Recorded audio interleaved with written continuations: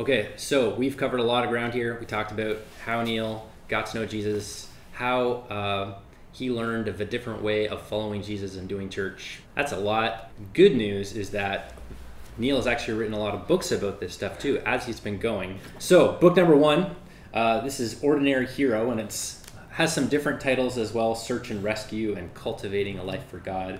This is basically what Neil was just saying, like everybody can follow Jesus, becoming a disciple maker who makes a difference. That's a great place to start. And then we've got Organic Church, which is kind of a summary of all this stuff about, you know, how the people of God can do things more simply with Jesus.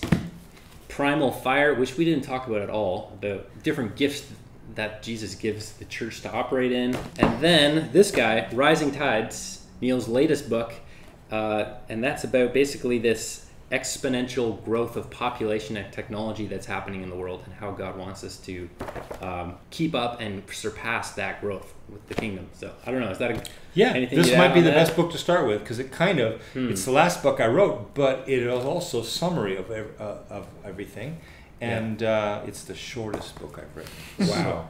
Great.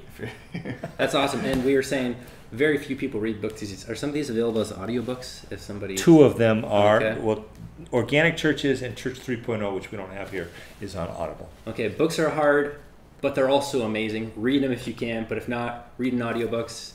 If not, Google Neil Cole, watch some videos, and